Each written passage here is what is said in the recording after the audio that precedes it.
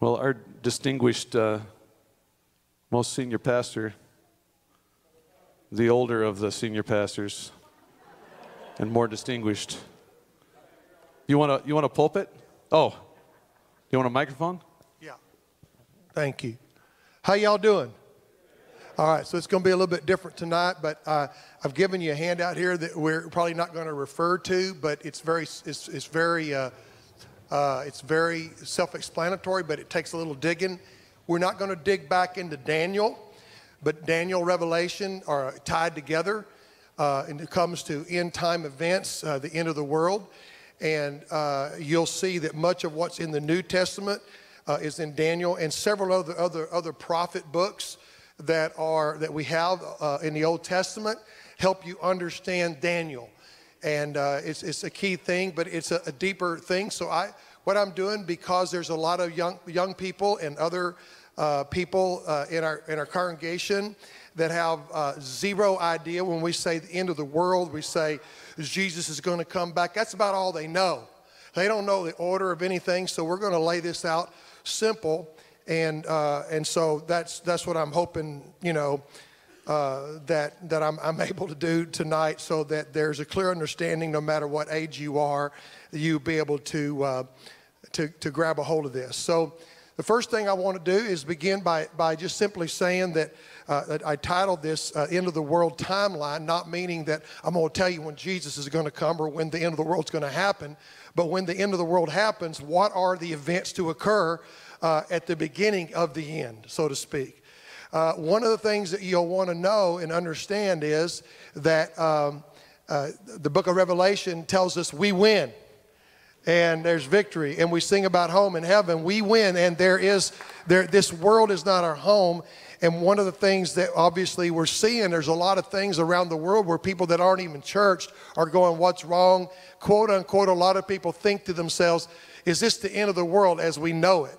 Is there going to be some sort of catastrophe as far as some event happening that will basically wipe out half the population of the world, or, as far as the weather event?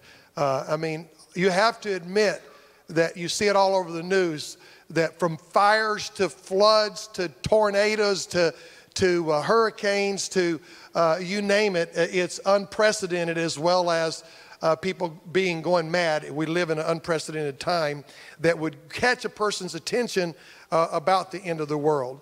And so I'm going to read a couple of scriptures to begin with, to lay a groundwork, simply to lay this also for anything online. For people watching online, we welcome you. But also for any of you that may not know where we're coming from, is reference to the coming of the Lord. Somehow, someone's spreading the fact that this whole idea of the rapture of the church is a new ideal in Christianity that came around in the 1800s or something like that. That's BLOOLOGNAE, or however you spell it. That's baloney. Apostle Paul, he had it right when he said in 1 Thessalonians chapter 4, we read it at funerals, brothers, we don't want you to be ignorant about those who fall asleep or to grieve like the rest of men who have no hope.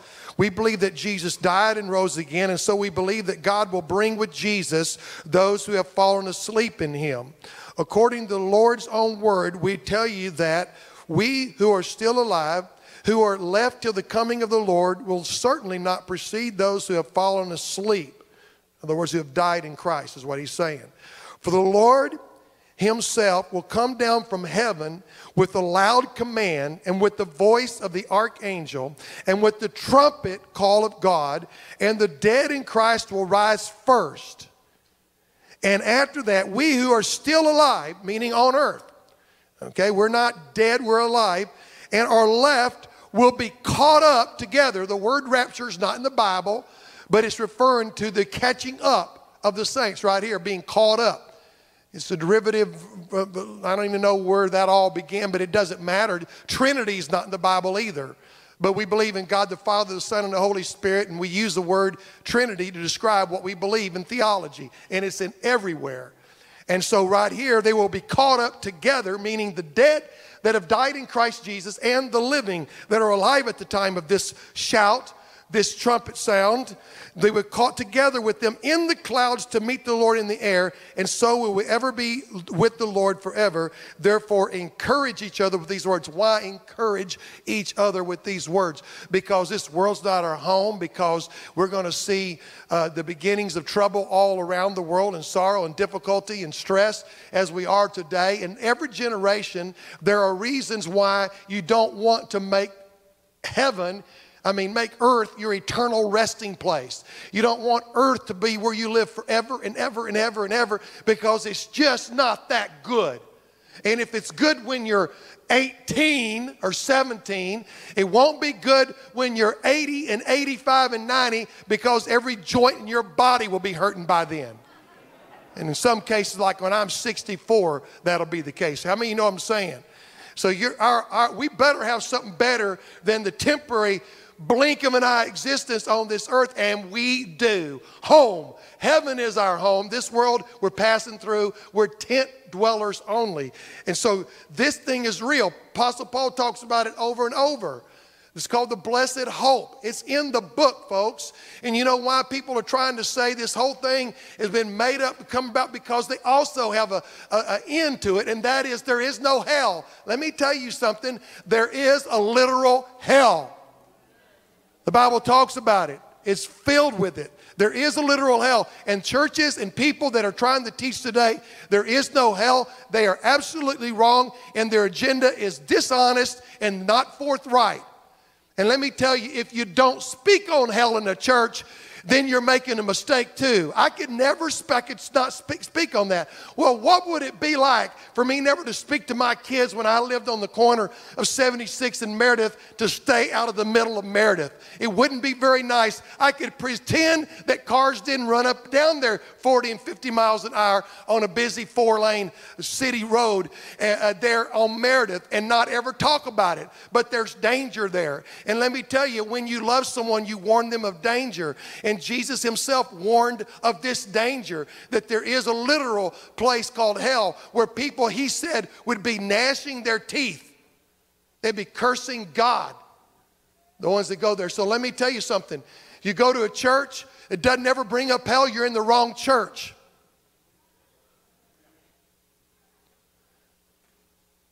You didn't like that, did you? All right. And then he says in 1 Corinthians 15, the resurrection chapter, starting in verse 50, I declare to you, brothers, that flesh and blood cannot inherit the kingdom of God, nor does perishable inherit the imperishable. Listen, I tell you a mystery. We will not all sleep. We'll all be changed in a flash, in the twinkling of an eye, at the last trumpet. For the trumpet will sound, the dead will be raised, imperishable, and will be changed. For the perishable must clothe itself with the imperishable, and the mortal with immortality. When the perishable has been clothed with imperishable, and the mortal with immortality, then that saying is written will come true.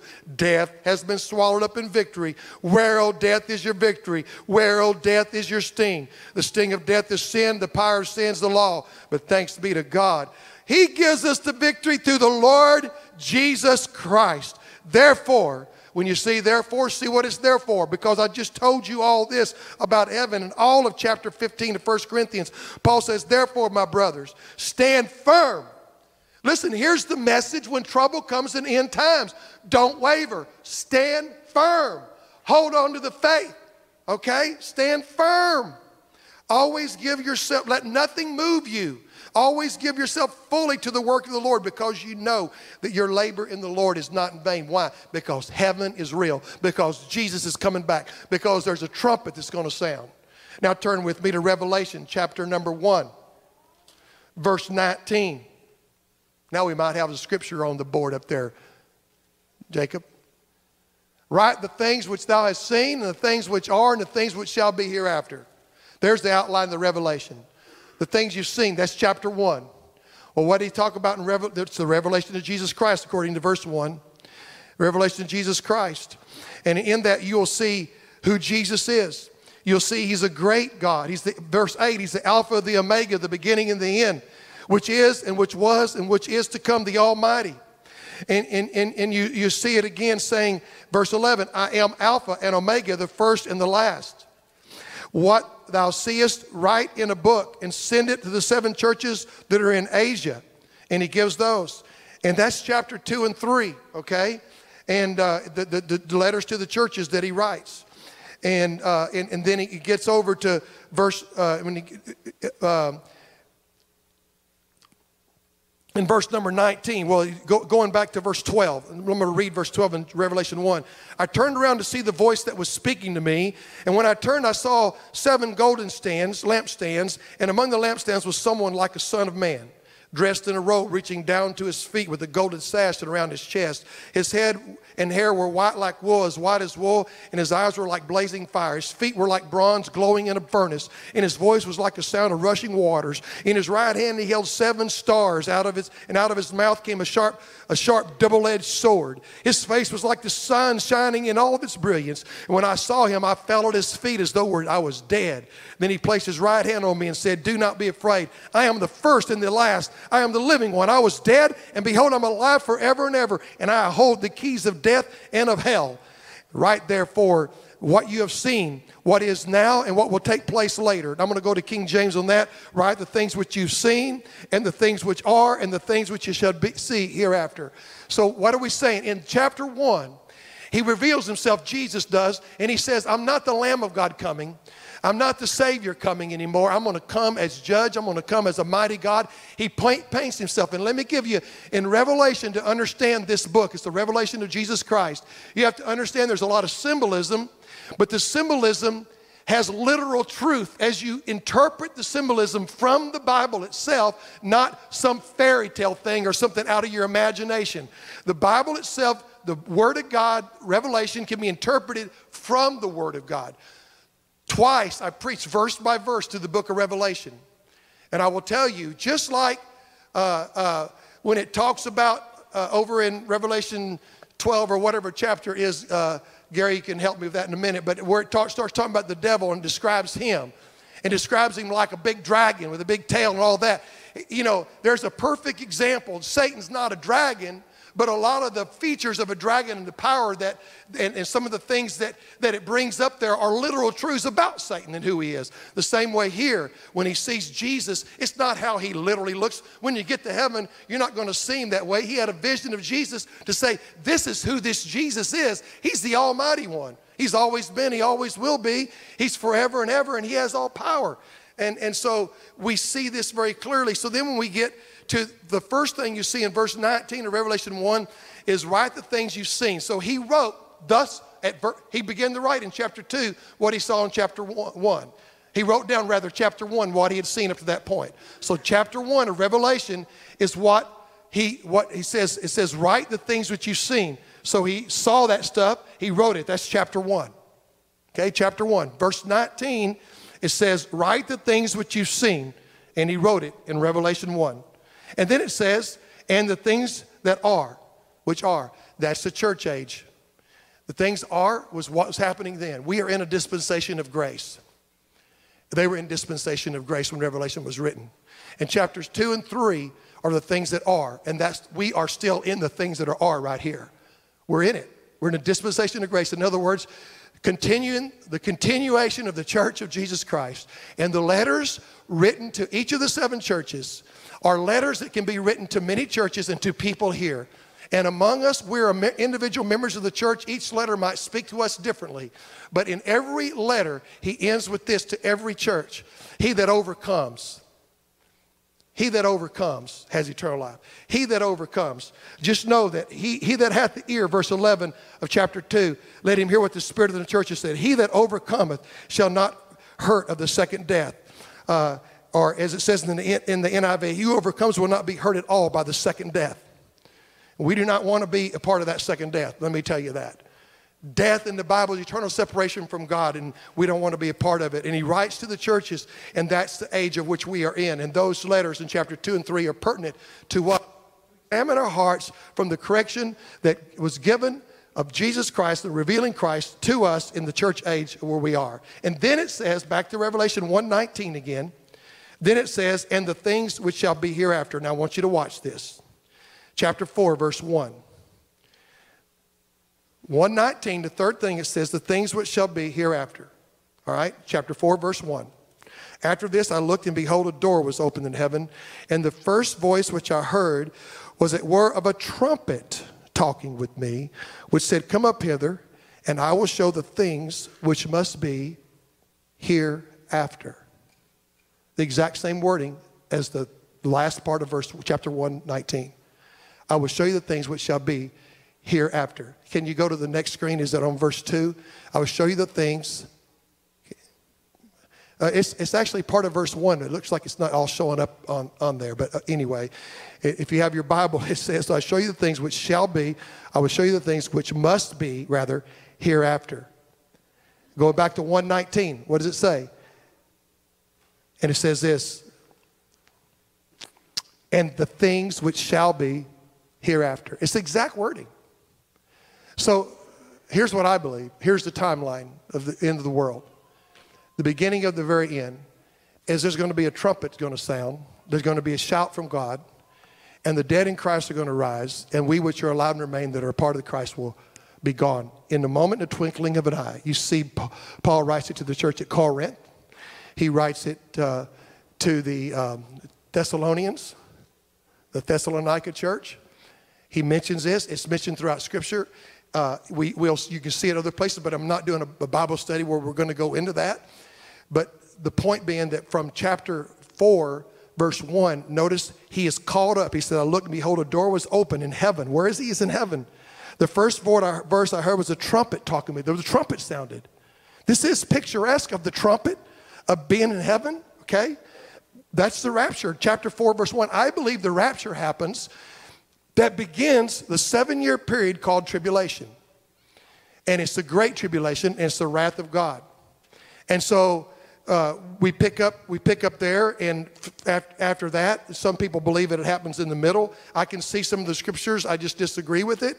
I've studied it out myself. I didn't do it because it's the quote-unquote Southern Baptist view or the quote-unquote Assembly of God view. It's because I wasn't sure. I studied this thing to the nth degree myself. And I am absolutely convinced in my mind that Jesus Christ comes back, the trumpet sounds, and the dead in Christ rise, and we are caught up to meet the Lord in the air. And it's before the 7 years of great tribulation happens. But people say, but we're going to face a lot of trouble. Yes, we are. Because Jesus says it in Matthew chapter 24. He says there'll be the beginnings of sorrow, and beginnings of trouble. You begin to see it. And I think that, well, I don't understand all of that. But I will tell you one thing, and I think Pastor Jeff mentioned it. There doesn't have to be chaos all over the world when Christ comes back. In fact, it could be life as usual, nothing really that spectacular happening then. And people are like they said, the day of Noah, they're eating and they're rejoicing and they're marrying and burying, and life is as usual, and boom, suddenly the flood comes and Jesus comes. So we don't know when he's going to come. We just know he's going to come. And it doesn't mean that Christians is some sort of escape clause or some sort of a clause going, you're never going to face any suffering. I mean, goodness gracious, we see that. Look at the disciples of Jesus. They were 11 of them martyred. You're not going to have this world. Jesus said you're going to have tribulation, but be of good cheer, have overcome the world. That's not the point of believing this. The point of believing this is that there is an eternity that's for real, forever. And that God's going to come and take us home. There is a home. And we can rejoice and we can be encouraged in that. And it encourages us to have that hope to live as if God is going to come. And there's going to be these end time events. So what happens? Dead in Christ rise, the church disappears, and we go to heaven. And for 7 years, there's a rewards banquet. Okay? It's called the marriage supper of the Lamb. And only believers are there. And when the dead rise up, the bodies rise up, it's not just the bodies that rise up from when Jesus came to earth, died and rose again, but it's all the way back to Adam. All who died in faith, Jesus Christ is their Savior. They died in faith believing the promises of God, and Jesus Christ is their Savior as well. And all the saints of old and new, all of us will be together with the Lord forever. And we're going to have a great rewards banquet. There won't be anybody being judged and sent to hell at that time. There'll be we're going to eat the marriage supper of the Lamb. Is there food in heaven? Absolutely, better than on earth. I can tell you one thing. If chili cook-off, you hadn't tasted chili till you've tasted it in heaven. Although some of you might have thought you were in heaven eating that. I heard it was pretty good. And so then on earth, there's 7 years of tribulation. And you'll see that mentioned. Matthew 24 mentions the abomination of desolation, when the desecration, and when Satan enters the temple and he says, I'm God, and demands everybody to bow down. It's right in the middle of the 7-year period. It's 3.5 years into it, okay? Now I'm going to ask Gary to come up, and we're going to take some questions and answers. In a nutshell, while this 7-year period is going on, we're in heaven. On earth, their tribulation is beginning, and it begins to describe that starting in, and Gary just grabbed Pastor Brett's mic off of his stand there. It begins to describe it in Revelation chapter number 6. If you look at, again, and I kind of cut off there, Revelation 4, you see a scene in heaven after the church age. So right after the trumpet, then it begins to describe heaven and who all's in heaven. And they couldn't find anybody worthy to open the book of life. There was nobody worthy, but then suddenly a lamb was standing in the midst of them in Revelation 4. That's Jesus, the Lamb of God. He's not sitting, he's standing, meaning victorious, meaning he's risen. Revelation 4. And in 5, and they're in heaven, and they're praising God and giving all the glory belongs to God, Revelation 4, 5. And then in chapter 6, all of a sudden, you begin to see the description no, it was actually chapter 5 where there was no one to open the scroll. So why do I bring up the scroll, the book of life? Why? Because it basically says the list of those that should be in heaven. Jesus is the one that provided it. He's the one worthy to open it to give everybody the gift of eternal life. And so if you think that chapter 4 is not the rapture, you're wrong. Just point blank. I will respect you as a person, but I won't agree with you because I'm convinced that it begins there. And I'm going to let you share this up on top here. So, and then in chapter number 6, and we're doing this to have field some questions in a minute here. In Revelation chapter 6, you see the judgment of the seals that comes. In chapter 7, you see the 144,000 Jews that are sealed so that nothing can hurt them. Many people will not take the mark of the beast. Many people will come to Christ. It'll be mostly Jewish people who realize Jesus is their Messiah, but there'll be others as well. And you see the 7th seal in chapter 8 being opened up. And then the 5th angel sounds his trumpet, and he saw a star that had fallen in verse 9, chapter 9 of Revelation. Sky to the earth, the star was given the key to the shaft of the abyss. When he opened the abyss, smoke rose from it like smoke from a gigantic furnace. The sun and sky were darkened, the smoke from the abyss. And out of the smoke, locusts came down from the earth and were given power like that of scorpions of the earth. They were told not to harm the grass of the earth, etc. And so there's all of these judgments of God. And then, we're talking about the judgments that begin with the judgment seals, and then the trumpet judgments of God. And then we see the most horrible thing that ever could take place is this. It doesn't call it that in Revelation. Jesus calls it in Matthew 24, the abomination of desolation, where suddenly Satan himself steps up and demands everybody take the mark of the beast, honor him as God. We're all still in heaven. It's on earth. Those that were ready were caught up, and earth is experiencing this whole thing. And the 7 years ends finally. And there are people that don't take the mark of the beast. You can read about that.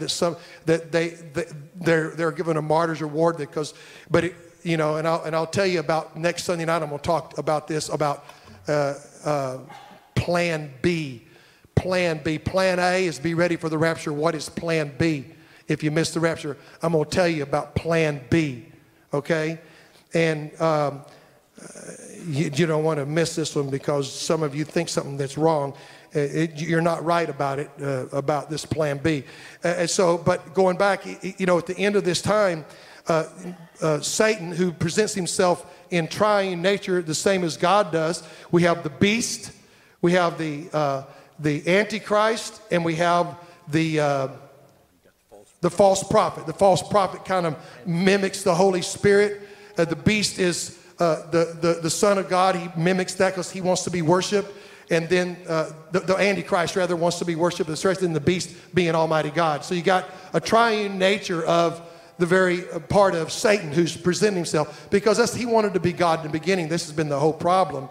And of course, he ends up being cast into the bottomless pit at the very end of the whole thing. So the timeline then, we're in heaven 7 years, rewards banquet, supper of the Lamb. We're not eating straight 7 years. I don't understand it all. I just know we're in heaven. On earth, the great tribulation, which is from God, judging the earth and the world with these things that come upon them, all described in Revelation. And then that ends with Jesus coming back, and Revelation describes it. He's riding on a big white horse, and he comes in with all the saints behind him. The Bible describes him having this sword coming out of his mouth, two-edged sword, and brightness, destroying the enemy. Okay, and it's the Battle of Armageddon. I've been there. There's 3 different names. Gary, what are the valley? There's 3 valleys names in the Old Testament. Am I on? Yeah, just talk about it. Valley of Jezreel, and another called the Esdraelon Valley. You see all 3 of those names in the scripture. And the Valley of Megiddo. And Megiddo. Yeah, so all 3 of them, but it's the same thing. We've been there, and it's a huge area, valley, that this is where it's going to be fought. This may not be fought all over the world. This is mainly fought in Israel, the Middle East, but nations with which, when this was written, you know, they didn't know anything about superpowers or airplanes and all that, but you know, they described things in pictures that looked like what we might call Star Wars today. And so nations will all be there, and it's going to be a bloodbath, okay? But not everybody's going to die in it, all right? Because when it's over and Jesus destroys those against Israel, his chosen, and he comes back and he destroys, the Bible says we will rule and reign with him 1,000 years. That's the millennial reign. So 7 years of tribulation, the second coming of Christ, not the rapture of the church, the second coming of Christ, when he comes down on his white horse, described in Revelation 19. And thank you, that's why I got him up here. And so, and he comes in, and then we set up, and Jesus reigns and rules, and we reign with him 1,000 years. Well, who are we ruling? Well, probably people that are in countries or in places that never were involved in this, and other nations, but we rule all over the world, and it'll be a ruler of the King with power and might. Almighty God is going to rule, and we're going to rule with him and reign. And it's 1,000 years. It's called the millennial reign. The millennial reign, and the day of the Lord, sometimes it calls it that. It's also referred to sometimes as the day of the Lord in Scripture. 1,000 years. So we're on earth for 1,000 years. Will people be saved? Absolutely. I believe so. Will people be born? I believe so. Yeah. Will people be judged like immediately for Jesus Christ is the perfect judge, so I'll leave that to him, but I think so. I think so too. It's going to be a total different society for 1,000 years on the earth. Pretty crazy, huh? He's going to rule and reign. And then after the millennial reign, then there's going to be, Satan is going to be released for a time. There's going to be the final war. He's going to be cast into the bottomless pit and lake of fire. Lake of fire. And there forever. And then after that, the great white throne judgment, where people that are not being a part of heaven will be judged into their eternal situation. So that's the end of it. And at that point, there's a new heaven and a new earth. Right. Which, just listen to me carefully, God made everything perfect to begin with. Man would never die. A perfect society, a perfect earth. And things have been messed up by sin, but sin will be no more. Satan will be no more. The demons, which were fallen angels with him, will be no more. There'll be no more evil persuasion anywhere. There won't be a Satan to go up and say to God, hey, God, that Job, you think he's so hot, just turn me loose on him, see if he serves you. That kind of stuff will stop. None of that stuff is going on anymore. Right. There's no organized demons on the earth. And there's going to be a new earth and a new heaven, and it's going to be perfect and perfect bliss forever and ever.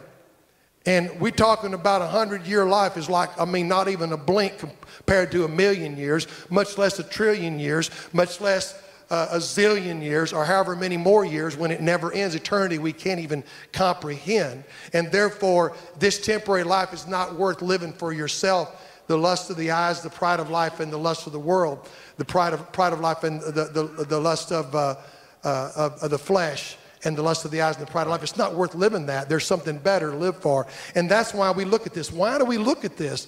Because there's some bad things going to happen. And you don't want to get left here. And you want to keep your eyes on Jesus, the author, the finisher of your faith. Set your affection on things above, not on things of the earth.